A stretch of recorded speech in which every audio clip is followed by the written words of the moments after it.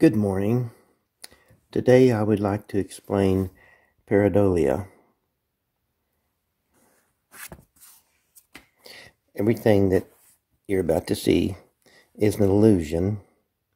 Nothing's real. It's all imagination. It's pareidolia.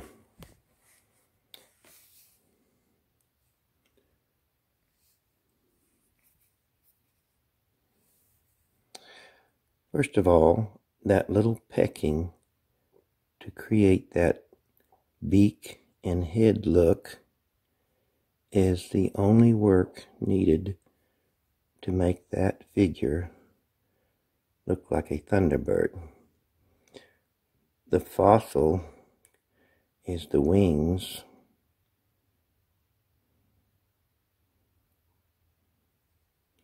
and this thunderbird is on the chest of a thunderbird. These are the wings, and that triangle eye is the head of the thunderbird, and the thunderbird has the tail of a snake in its beak, and the snake goes around here to right there and has the thunderbird wing. That's better. So there's a snake, thunderbird with its tail, and on the ends is an elephant.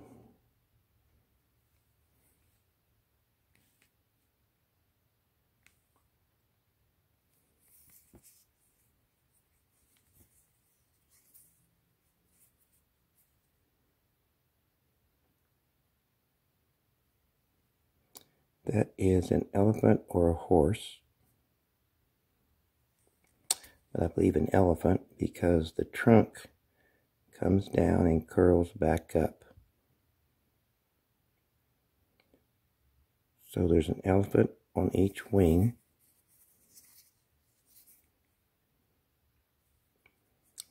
and a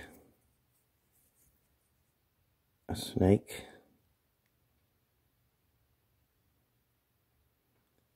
and a thunderbird with a thunderbird on its chest. And this is a beetle,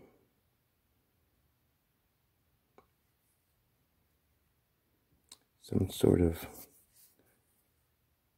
beetle, scarab, bug that is fossilized. And a triangle eye was made right there to give that the thunderbird head, and that napping right there at the end of the thunderbird's eye either created the head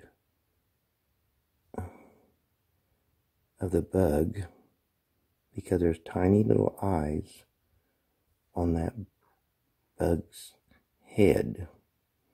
That may possibly be the whole fossilized bug, because below there is what looks like part of the front legs of the beetle. So here's a fossilized beetle that's possibly millions of years old, and it has a thunderbird, snake, elephants, another thunderbird, maybe a horse, and it's a side cutter, a cutting blade, very comfortably held, very dull, very old, but it was a knife.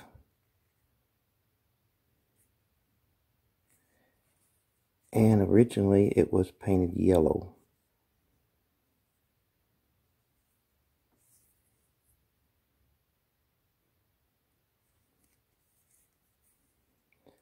And all of this is in a little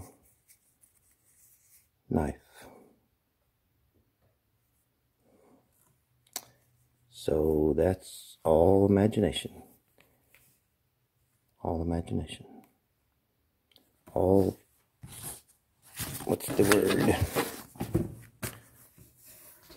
It's all that.